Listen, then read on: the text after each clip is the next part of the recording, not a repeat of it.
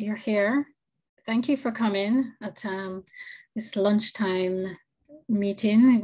I think it's a very important conversation to have, so we're really happy that you showed up. My name is Jackie Knight. I'm the Director of Continuing Education, and I'm very happy that Jen Cole and Cindy Smith approached me with this idea to talk about this, because this is on everyone's mind, and it's these. Although there are many reasons for war, for conflict, these things that we're going to talk about today are some of the reasons, or some contribute to these things. So I'm sure everyone here knows Jen Cole, who teaches for the undergraduate program and also for continuing ed, and in Eating for the Environment and Natural Resources for the Artists. And Cindy Smith, who teaches queer studies, and we're both offering these classes in the summer. And we're really happy that they teach these classes for us, and we're looking forward to what they have to say today. So I'm not going to say anything more. Jen? Would be nice if I unmuted, probably. Thank you so much, Jackie. Thank you for hosting. You're always so supportive of us. And thank you to everyone who's here. And it speaks highly of you all for being here at this time of the term with all you have going on. Thank you for being here. So we want to keep this pretty light and as an informal kind of discussion, although we have some slides. Nobody needs to see more PowerPoint and more Zoom. So this, I'll tell you, what is this? Oh, spotlighted. Okay. Sorry, I'm getting these pop-up things. I'll tell you, started as a conversation between Cindy and I are very good friends. And when this whole thing started, I saw Ukraine flags popping up all over our neighborhood. We both live in Dorchester. And I said, Cindy, you see all these flags that are going up everywhere? And I started to kind of editorialize on this. And Cindy, as an historian, editorialized kind of back to me. And I thought, we have to give a talk about this. We have to figure out how to get people to understand that maybe flying a Ukraine flag is not the best thing you can do. So I wrote this talk description, and I said, we're going to tell you 6 things that you can do. And we figured out the 6 things literally at 12:57. So we wrote this talk just today, and thank you for coming. And I hope that you'll enjoy it. So we are obviously, we are going to be talking about Ukraine and the Ukraine crisis. I'm trying to figure out how to, there we go. Okay. So in general, we want to also acknowledge these horrors, all of the things you see on TV, and Cindy will be talking about that, but we're not going to be showing you all sorts of horrible things, but we want to absolutely acknowledge that there are displaced people. Almost 8 million people are displaced either in country or outside of the country as a result of this. So in a nutshell, everything our society uses comes from agriculture, from mineral resources, or from energy. And we'll talk more about that as well. Whether you're talking about fibers, these are, if they're synthetic, they're grown from crude oil. If they are natural, they've been agriculture in nature. And as you'll see, Ukraine has an enormous wealth of these 3 things: agriculture, minerals, and energy. Cindy's going to talk about the history, and I'll talk about the resources from a science point of view. Increasingly, as we have a population growing and affluence growing, that can lead to scarcity of some of these things. And no country is self-sufficient. No country has ever been self-sufficient with regard to agriculture, minerals, or energy. So when there's regional availability, that leads to global strife and war. It's that simple. So when Cindy and I were talking about this, she started to tell me about the flag. So Cindy, why don't we turn it over to you for a minute to talk about the flag? Well, one of the things about the flag, and we were just saying this morning, is that one of the things that people might be surprised that people who are in our line of work do, that academics do, is that we talk about our fields in the middle of casual conversations. And we do this back and forth all the time when we're talking about what we do in our daily lives. We start talking about things like science and history and power. And we were talking about the proliferation of lights on houses and flags on houses where people might not have known what the Ukraine was or where Ukraine was or what the Ukrainian-Russian conflict was until about 5 weeks ago. And then all of a sudden on the houses on our block and in most people's neighborhoods and in T-shirts and in bracelets and in public places, everybody saw the colors. And what the colors stand for, the colors of the flag of Ukraine on the left is actually taken right out of the landscape. The flag actually comes from a 13th century war banner from Kievan Rus, medieval Russia, medieval Ukraine, and it is the color of the sky of the Ukraine and the wheat of the Ukraine. And the wheat is one of the #1 industrial agricultural exports of Ukraine right now. And I can get Jen to talk about that a little later, but the blue and the yellow are taken directly out of the Ukrainian landscape. I thought that was so cool. I had no idea about that. So that was one of the neatest things I've learned about this. So Cindy's going to also talk about the culture briefly, because Cindy, we have 36 slides and these people want to go somewhere better. I know. So the culture is actually quite ancient. It comes from, and when we're talking about resources, we're talking about minerals, we're talking about metals, we're talking about agricultural that has been industrial from the Bronze Age and previously. Sometimes, if you are at all familiar with ancient history, the Scythian and Sarmatian cultures are what we know as the Amazons today. Sarmatian, Parthian gold was quite valuable. The horse was probably domesticated in this part of the world. Horsemanship, the invention of the stirrup, metals, gold, and there was a warlike culture. And I'll tell you, if you look at the drawing on the left, and remember that for a moment, I'm going to get to that in a later slide. But metals, horsemanship, war, weaponry, and we can talk about that later when we talk about metals and minerals, because this was culture that was prized by the surrounding communities. And the surrounding areas and tribes were all looking to both invade and be invaded by the culture that later became Ukrainian culture. And we can go to the next. So this pattern of invasion, agriculture, metals, minerals, we've all become familiar with this. The invasion that's taken place currently has been the same pattern along the east region, which is the Donbass region now, from the west and into the industrial north, where the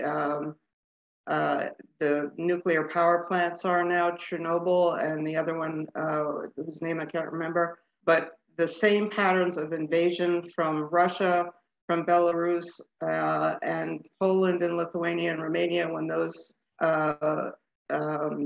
empires invaded Ukraine.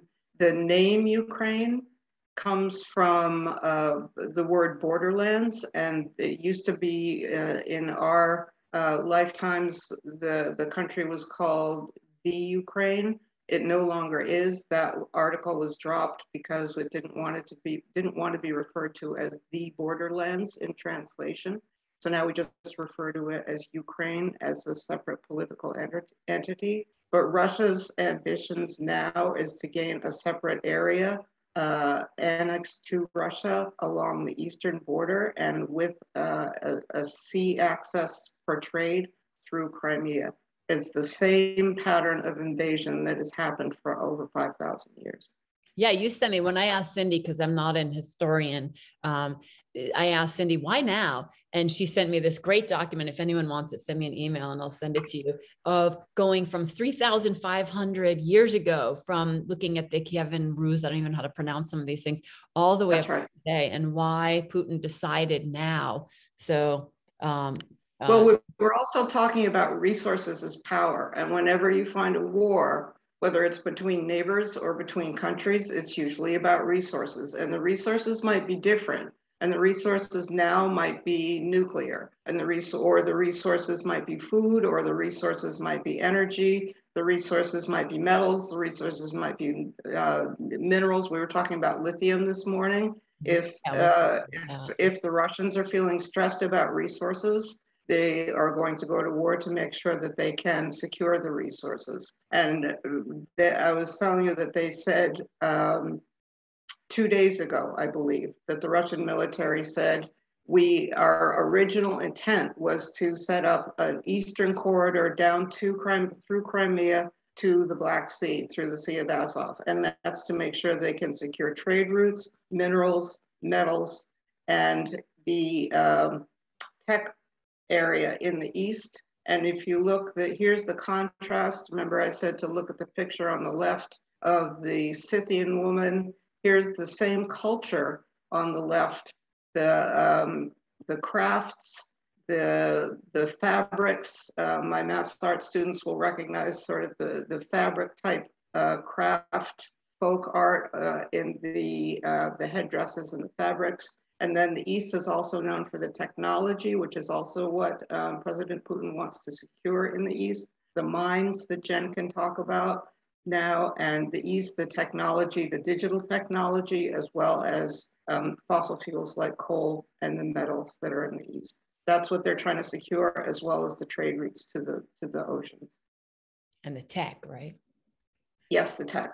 Let's see what comes next in our slide. Oh, this is me. Okay.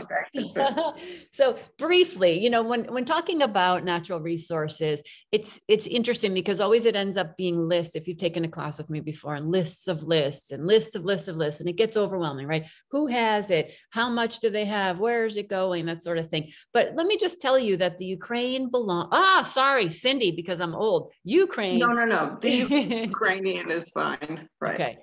It belongs to the leading mineral rock countries in the world. It has a very wide range of minerals. Ukraine is 0.4, so 0.4% of the world in terms of Earth's surface. It only has 0.8% of the world's population. And it has 5% of the world's mineral resources. There are over 20,000 deposits of 200 different minerals in Ukraine. So there are huge numbers of minerals. And again, sorry with the lists of lists, but I'm going to show you some lists of these things. But you can see these are the top 10 commodities that are exported in Ukraine. And I'll show you some of these pictures in the next couple of slides. But let's look just briefly, because this is a fun talk, although, hey, we forgot to tell you, you're getting a pop quiz at the end. So I hope you're taking notes. Coal is the only hydrocarbon fossil raw material that can meet the future and the present energy needs in Ukraine for the next 500 years, potentially. So they have a lot of coal, and it takes a leading place in the fuel and energy balance in Ukraine. They also export a lot.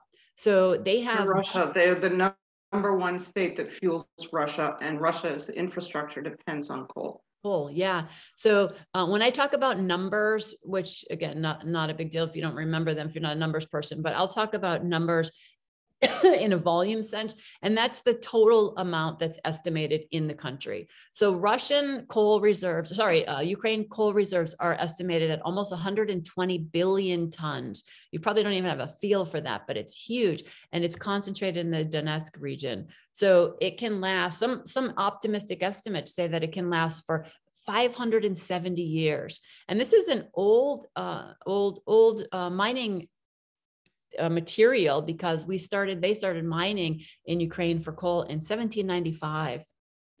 So then also oil, natural gas, they have almost 150 million tons of oil, 1,200 barrels of natural gas, almost 80,000 tons of gas condensate. So there's a lot of oil and natural gas. There's also about 2,500 peat deposits that account for over 2 billion tons of peat.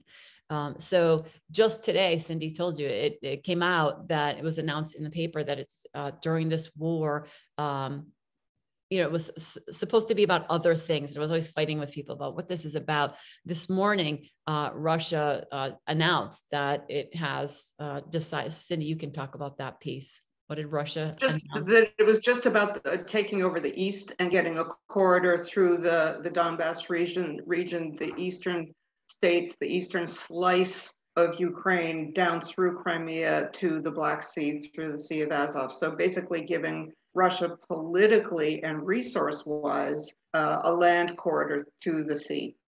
And then you said today also that Russia decided to stop trading natural gas to Poland and Bulgaria, which we'll see are two places that are accepting the refugees. Yes, iron, exactly. Along with Russia and actually Australia, Ukraine has the largest iron ore reserves in the world. So lists of lists, I can tell you why we use iron, for what it's used, beyond the scope of just today's discussion. But they're almost 29 billion tons of iron in Ukraine. And so there are significant amounts of iron in this country. Lithium, United States, if any of my military guys are here, the United States has a love affair with electric vehicles. I don't agree with it at all for many reasons beyond the scope of this class, or this talk, but we have this love affair with electric vehicles. What is the mineral? What is the material that is, among others, the battery in electric vehicles? Lithium. And Ukraine deposits could be as much as 500,000 tons. There's different forms. So you'll see lithium carbonate and petalite. Don't worry about that. It's just forms of lithium. And the director of the National Intelligence Council's Environment and Natural Resources Directorate said that lithium may not be the reason for the invasion, but there's a reason why Ukraine is so important to Russia. And the Donbass region that Cindy told you about is doubly strategic because not only does it account for about 20% of Ukraine's GDP, it also has huge lithium reserves. The importance of lithium, it is one of the key metals, not only in electric vehicles, but in the digital transition. It's called white gold. It's essential in the production of things like car batteries and all sorts of electronic gadgetry. So there are a lot of lithium deposits in Ukraine, and the price for this is the price here, and I just pulled this off this morning. The price for lithium has risen by more than 440% in the last year alone, looking at benchmark mineral indices. So there, if that's not enough, there are a host of other mineral resources. Manganese, largest reserves of manganese in Europe, second largest in the world. Copper, they have about 25 million tons of copper. Titanium, largest reserves of titanium in all of Europe. There are 15 major deposits in Ukraine. Uranium, they are also the largest in Europe, uranium deposits. They have 2% of world uranium reserves, about almost 48,000 tons of uranium. Doesn't take much to do what we need to do with uranium. Mercury, 2% of the world's reserves. This is crazy for the size of this country. They are fifth in the world for mercury reserves. They have about 30,000 tons. They have about 35,000 tons of gold. There are huge reserves of potash salts. There are lots of building materials, things like chalk and limestone and marl, gypsum, clays. Their reserves are very large and diverse. They're distributed pretty uniformly throughout the whole country. Kaolin deposits, you folks who are ceramics people, they have huge amounts of kaolin deposits that are all over the country. Also, large amounts of building stones, including really high quality facing stones. If you have a stone that is beautiful for the outside of a building, there's a lot of them that chances are could have come from Ukraine, granites especially. Also, lots of precious stones, ornamental stones. There's deposits of things like beryl and opal and amethyst, smoky quartz, rock crystal, jasper, etc. Ukraine leads Europe in hydrominerals and thermal water. They have about 200 deposits of mineral waters. And so two things with this. First of all, if you have mineral waters, it's very hot. And so that can make for hydropower, for geothermal energy. So energy that is considered renewable, but then also when the water's hot, it has a lot of minerals dissolved in it. So when it comes to the surface and cools, it will have a concentrated amount of these and many other minerals. So this is a picture of, and done as an empty basin of coal. So if you look to the back, this is something that is frequently seen outside of cities and towns, huge piles of, it's called tip or coal spoils, whatever you want to call it. This is the byproduct of mining. You see a mining operation in the back, and then you see these coal spoils. So mining. Also agriculture. Ukraine is the world's leading agricultural exporter of sunflower oil and sunflower seed. It's the largest world exporter of sunflower oil. It is 40% share of global exports last year. So huge amounts of that.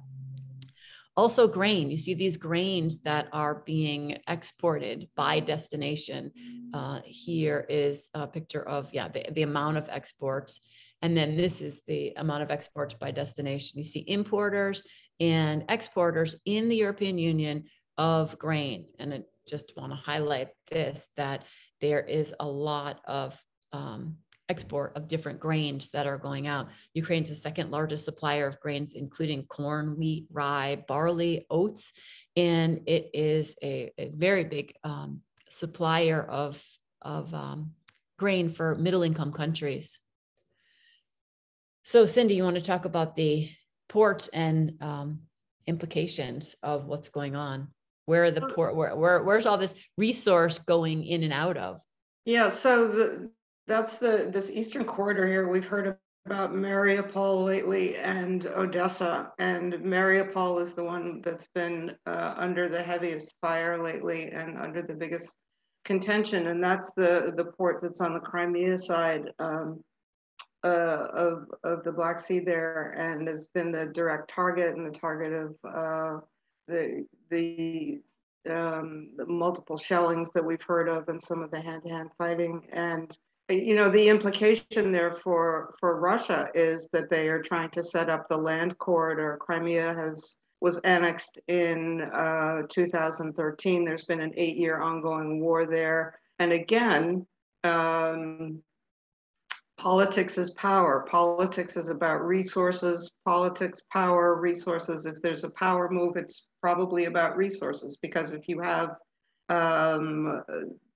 if you are in control of power, it's because you're in control of resources.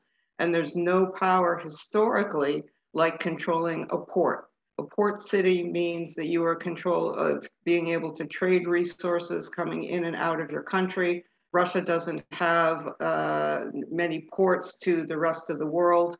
And so to be able to control this port, this is what annexing Crimea was all about in 2013, starting to annex Crimea in 2013 for them, because it gives them a port to the south. It gives them a warm water port. And so Mariupol and Odessa are key to their plans. If they can get Crimea and then they can get the Donbass region, they get not only the fossil fuel producing and the metal and mineral producing areas in the eastern region, they get that land corridor adjacent to their own geographical territory, but they get the production and they get the port to the sea. They get to be able to control in and out of all those materials in and out. That's power. And that's a guarantee. That's also you know, more of a corridor in between themselves and NATO. Sorry, I went back one by accident.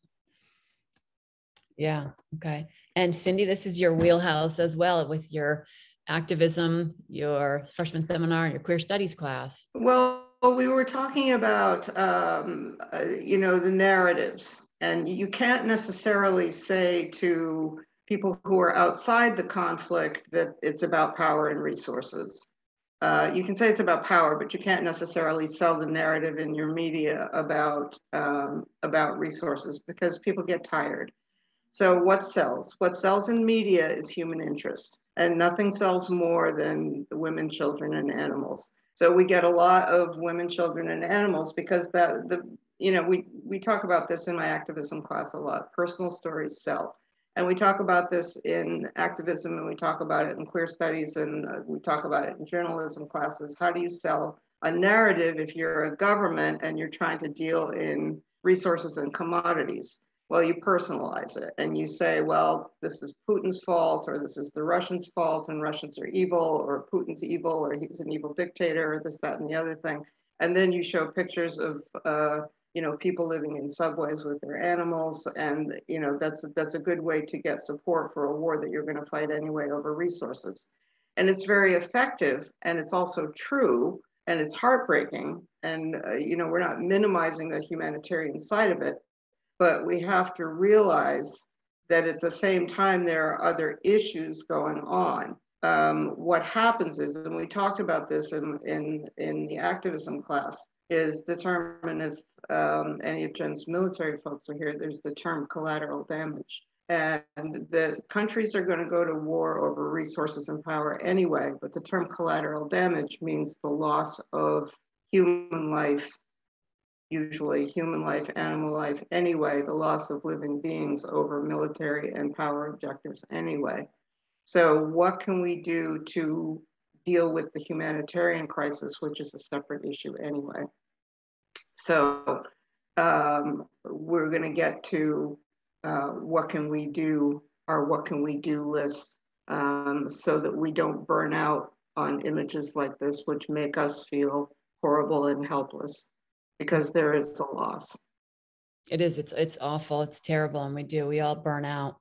So yeah, you kind of talked about this. Yeah. So and then there are the communities, and usually in wars, what happens, the most helpless, the most underrepresented and disenfranchised communities, the ones who suffer under good times are the ones who suffer under bad times anyway, or who are at a loss when things get worse. The most underrepresented communities suffer a greater sense of disenfranchisement. So women, children who are underrepresented anyway, animals who may have a hard time anyway, the homeless, people who are underclass, not working, unemployed, underemployed, people who are outside the system to start with. So LGBTQAI plus don't have a great representation in Ukraine or in Russia. This is a picture of Pride from Ukraine a couple of years ago. It's a traditional country with based in Orthodox religion, which is not a great representation of those rights. So when there's a war on, it tends not to recognize rights that are outside the parameters of traditional society. And we can take the next slide. Thank you. So same thing with students, right? Same thing with students. There are a lot of international students in Ukraine. They go because the culture welcomes them in general in peacetime, and because the tuition out of international students find welcome, and the tuition for international students is very good, very low. So there were a number of students, a lot of students, mostly from India and from the Middle East, who got stuck in Ukraine when the war first started, had trouble getting home. And a lot of them are refugees, African, Indian, and Middle Eastern. And so that was the situation there. Yeah, not good. So here's the moment you've all been waiting for. What can you do about this? And, it's tough to try to talk about this in a half an hour and then give you some meaningful directives on what you can do should you elect to. But here we have a pop quiz, and we're not going to take your answers, and we're certainly not going to grade you, but think about the things that you can do and that you've seen people do. And these are some of the things that you have seen people do. So just jot down or think in your mind about whether this is a good idea to help this whole situation. Buying a Ukrainian flag, Should you learn about the region, learn all there is? Because the news, as Cindy said, the news doesn't give you this history. And I'm not a history person. I went to public school and they canceled history when I was growing up. So I don't know anything about history. I know virtually nothing about geography too. So I have had to learn a lot about this region. Should you give money? You see a lot of people collecting money for Ukraine.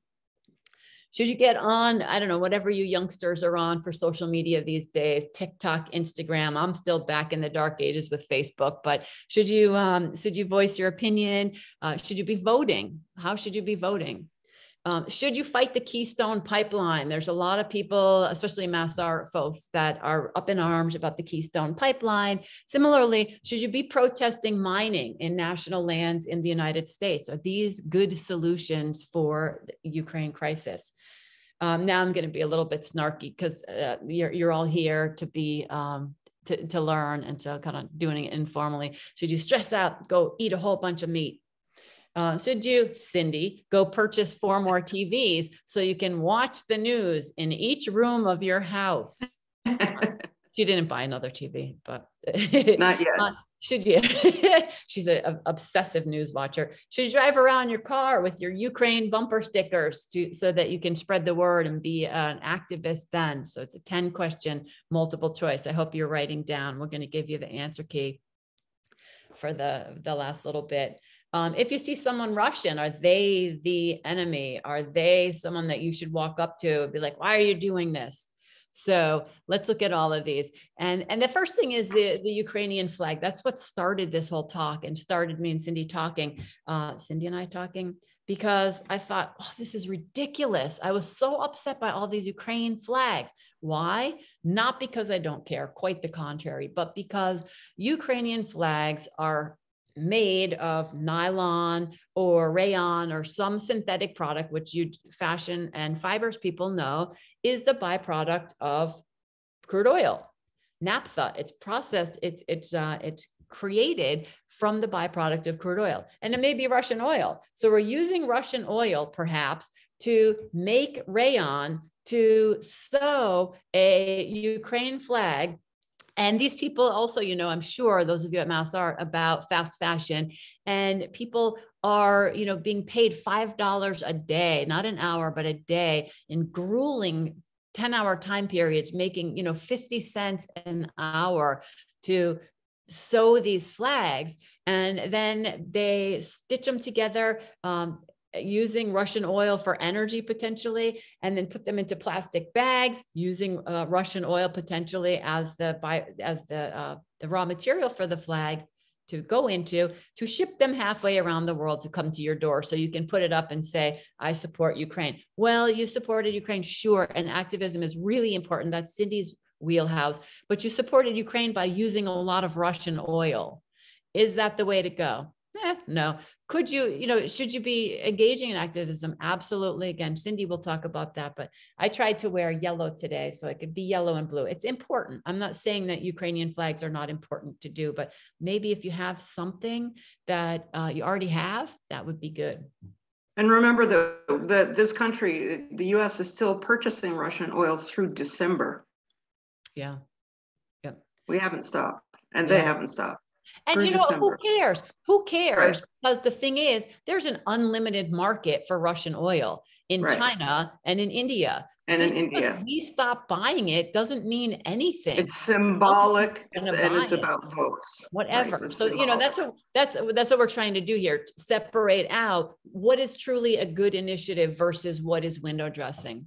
Right. So this is a course, this is a talk that's sponsored kindly with Jackie and Brenna through PCE. Should you educate yourself? Absolutely. Should you be able to figure out what is going on? How can I really help? What are the issues? And this summer, I'm teaching Eating in the Environment. I'm teaching I think the most important course any artist should take, which is Natural Resource Materials of Artists, where you learn about materials. We learn about energy and agriculture too. Cindy's teaching queer studies, and we're going to be focused on the unfolding situation in Ukraine and what goes on. So PCE, big plug for them, for all the classes, affordable, high quality education that you can do from home. So should you be engaging in educating yourself and then others?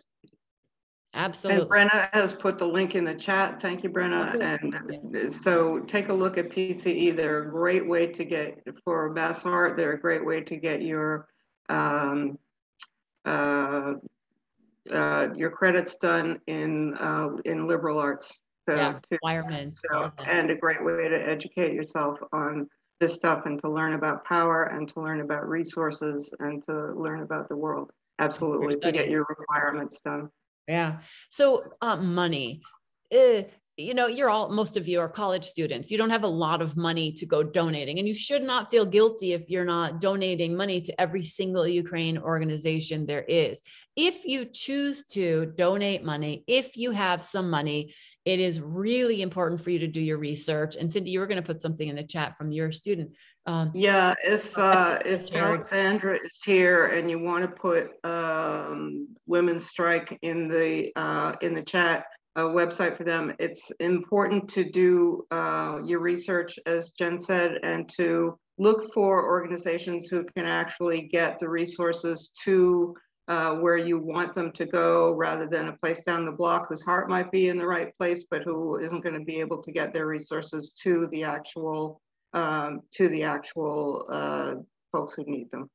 Yeah. And side note, which I talk about donations in natural disasters class a lot. They don't need your used stuffed animals. They don't need your prom gown. Not donating your personal effects. That's not going to help. They need cash. So if you're going to donate something, nobody needs to ship your discarded clothing over there. So cash. Oops. So should you be voicing your educated opinion? Yes, but it has to be educated, right? One of the things that I think should be really out there is the fact that we have 20 billion, that's an unfathomable number, again, dollars per year in energy subsidies that make oil and gas and coal super cheap. This is why, people, we don't have renewables that are around in this country. This is why you don't see wind turbines and solar panels in places that you should, not because the technology isn't well vetted, not because we can't do it, but because the subsidies that are involved in agriculture and in energy are the two biggest solutions to pretty much any problem. I always say that in any of my sustainability classes, I can fix all environmental problems in 2 quick issues or 2 quick steps, and I'll be out of a job happily. Withdraw the subsidies. Do you know about subsidies? Again, beyond the scope of this class or this little talk, but the subsidies, you should be screaming in the streets about agricultural and about energy subsidies. Absolutely be screaming about that. That is the heart of so much of this. Once you're educated, also vote. Think about the issues. Think about elected officials who have good, clear policies, and elect them. We live in this wonderful democracy, this unbelievably fabulous country, and we should be using our tremendous power of voting to have the right people be there. Also, expressing your opinion to elected officials. I write fan mail to a lot of different politicians, and just as much as I say, hey, have you thought about doing this better? They listen. We are the reason they're there. Yeah, and politicians have more direct access than we do, which is a good reason to write to them and vote for them. And you might not like the system, but that's also the way to change the system, which is from within the system. And remember, we talked about that in my classes when Paul came in, that the way to do it is through legal means. Yeah. Yeah. So, and if I could just say for a minute, Jen, before you start on this, that people are talking in the chat about donations and donation burnout, being asked for getting burnout on the issue and being asked for donations from every which way. That's why it's important to do your research. Can you see that on the screen? I'm looking at the chat. Can you all see the chat that I just pulled up on the screen? No, you can't. Okay. We do get burned out when everybody is asking for donations, and that's why the way to curb that is really to do your research and make sure you're doing what you would like to do. Do your research on it. Everybody's asking for donations. Everybody is asking to saying that they have the key to this, and it's very difficult, and we understand that. But research is the key to it. Absolutely. So with the pipeline, Cindy, you have to figure out how to walk me out of this, this hole that I'm about to go down. When I teach any energy courses, which I teach here and I teach at multiple schools, I get really upset about people bitching about the Keystone Pipeline, complaining about drilling in the Arctic National Wildlife Refuge, complaining about fracking. Half the time they don't even know what it is. So that goes back to educating yourself about the science as well as the policy. But you cannot say, don't frack. I'm sorry, you can't do it. You can say, don't frack. Instead, do this. We in the United States have this demand, all of us. We just assume that when we plug our devices in, the energy is going to come out as much as we want, whenever we want. And you can't store energy. You can't store it. You have to create it on demand. It's a very complicated and complex and fascinating system. Again, beyond the scope of today, but you cannot say, don't drill in the Arctic National Wildlife, to stop the Keystone and herald it as a great victory, because it's, unless you stop using fossil fuels or radically cut down on them, we're just going to get it from somewhere else. And now we have oil that's being shipped in huge tankers going halfway across the world when we could just get it here. And again, if my military guys are here, and sorry, they're all guys, the ones that are in my class this term, these gentlemen are not able to see their daughter's 8th birthday because they are on the Arabian Peninsula and they are, ringing Ukraine and Russia, trying to make sure that we have access to these resources. So I don't personally see much wrong with domestic systems, domestic energy systems. Why should we be so entitled that we say we're not touching our air, water, and soil? We're going to outsource the disgusting and dirty and awful business of getting energy from Russia and elsewhere, and they don't have the environmental protections that we do, so that we can keep our land pristine, wholly entitled. That's awful. So you have the choice of not using energy, stop using your devices, stop driving around, stop taking public transportation, or figure out how we can go through our energy future. And that does, I'm sorry, involve getting the things that we use in our country from our country. Same thing with mining on national lands. You hear, Trump has opened the Escalante Grand Staircase to mining. It's so horrible. Let's go and fight. Great. You know what would be better? If you stop using iPhones, if you stop using your iPad, if you give your MacBook back to the Apple store, if you educate yourself on what the atrocities in the Democratic Republic of Congo, you can't say, don't get minerals, don't bother our air, water, and soil if you're using these minerals. So what we have to do is get to the root cause, and we have to figure out sustainable. This is where the industrial designers come in, and designers in general.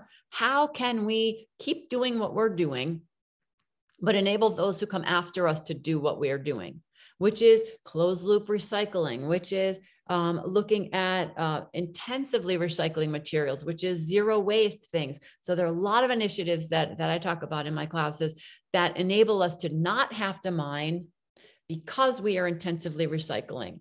But you can't just say, stop mining in our lands without saying, instead, do this. And so that goes back to— This is why I tell my students, you can't take activism and you can't take queer studies and talk about intersectionality and global theory and world systems theory without then taking climate change, natural materials, and learning what you have to teach them in your courses, because they go together. You can't talk about the theory and you can't talk about alternative narratives and BIPOC narratives and intersectional action and global north and responsibility to the global south and integrating the world without understanding the science of it and how science, natural science and social science go together. And it's the only way out of the mess. So that they need to take, if they've taken the courses that I'm privileged to offer right now, they need to take the courses that you offer. And they're being offered this summer, and this is the way to do it. And they're not being offered after that.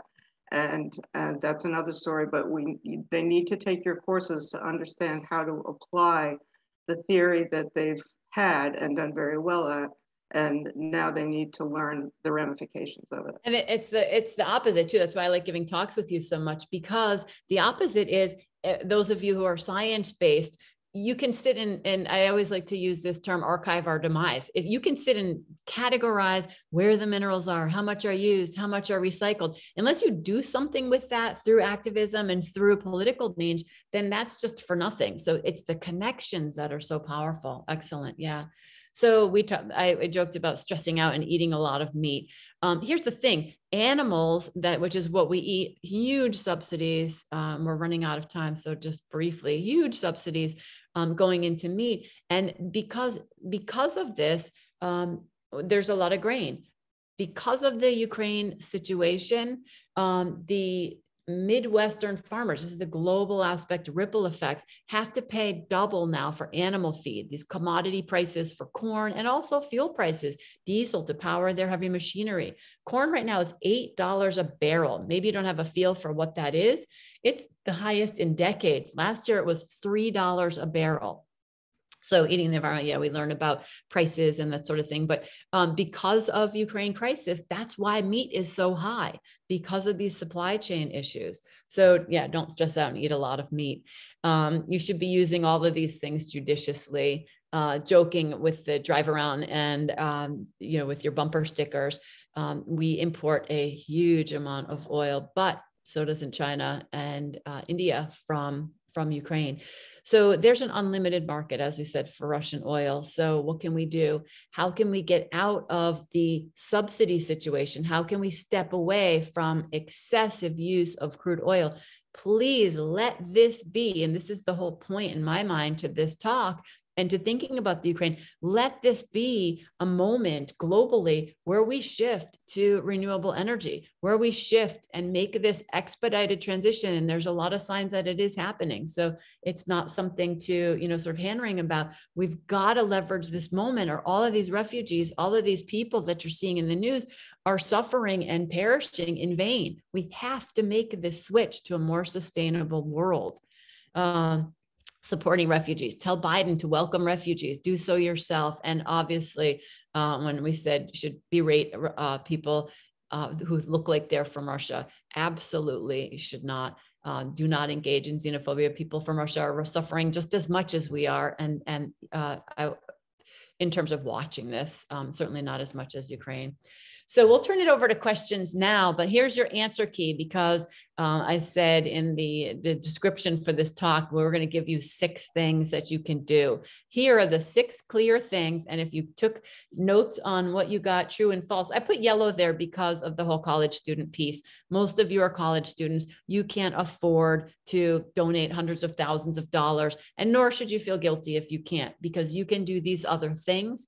Take a summer class, voice your opinion, vote for elected officials, engage in energy and agricultural activism, and be welcoming to refugees in every way that you can. So I'll stop the share and would love to hear questions and comments from anyone. And Brenna, can you, you said that you could unmute people now? Yeah, everybody should be able to unmute themselves, or feel free to put a question in the chat.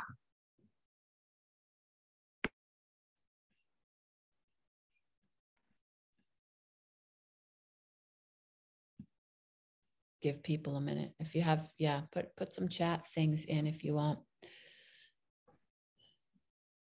Cindy, I'll read these from our James. What areas of Ukrainian history and geography are most useful in understanding why this is happening? All you, sister.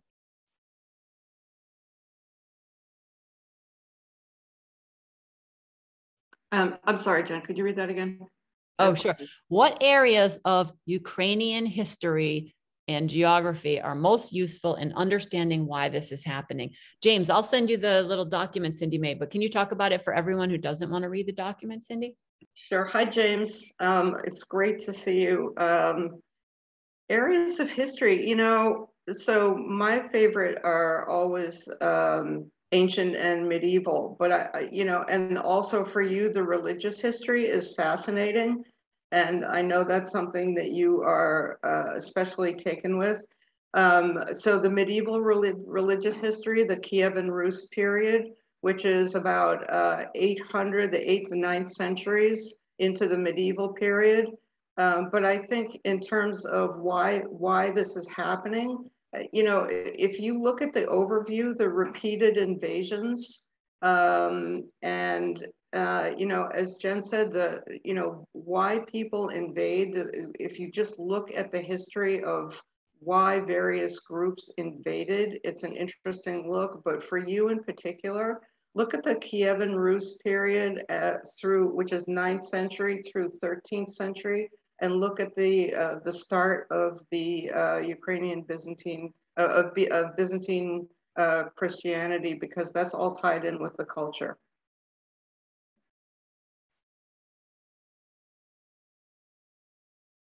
Sorry, good question. Other questions or thoughts? Cindy, do you have anything you wanted to say as people are typing in the chat? And don't worry, we won't go a minute past. I just, you know, I think it's important to talk about burnout. You know, again, with the war pictures, and I'm going to date myself, but I'm reminded of Vietnam. And, you know, just anytime we get a conflict like this in the media, Sudan, you know, anytime you get something like this where you get asked for, you see the pictures in the media and you get asked for donations over and over and over again. And then eventually within about 2 months, 3 months, it just sort of, you're numb to it. And it you know, somebody raised a really good point, I think, about the repeated donations that somebody said in the chat in the Washington, D.C. area. And it's really difficult to know, you know, what is local, what's worthwhile. So there are organizations like Charity Watch that you can go to online to see who's vetted and who isn't. If you don't want to do your own research, you can go to charitywatch.org and see who, most of the organizations, the international ones on Charity Watch, are vetted, and they'll have their Ukraine donation sites right up on their first page when you go to them immediately. And it'll say donate to Ukraine now, depending on what you want to do. International Red Cross and Red Crescent, Doctors Without Borders, depending on what kind of donation you want to do. And again, we do know that most of you or many of you are college students, and that's not something that is useful to you right now, but you can do something more useful along the lines or more local through, if you have any specific ties, like Alexandra does. She put the Women's Strike in the chat, and that sounds like an extremely useful organization, again, because it's in Poland, it's already organized, they're already working in Ukraine. So look for people who are local, groups that are local, organized, and already working on the ground there.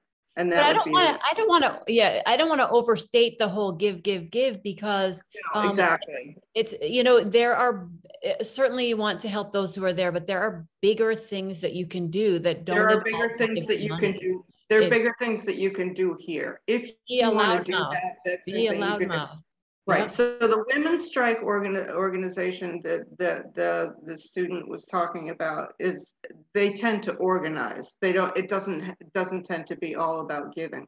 So look for groups that are organizing, that are helping refugees here, or that are doing things here, especially for students who don't have money, and it's not about giving, it's more about action. Yeah. So we have a bunch of other questions that are great. So social media burnout, Jennifer, absolutely. And Karen's asking some great questions. So Megan asked, what are some of the less damaging resources and supplies instead of plastics to use to create Ukrainian flags? You know, chalk art, I think, is good. I run on the Harbor Walk every day, and I saw the boathouse in the Fox Point boathouse, and they put the boats that were, because they're all different colors of blue and yellow, things you already have.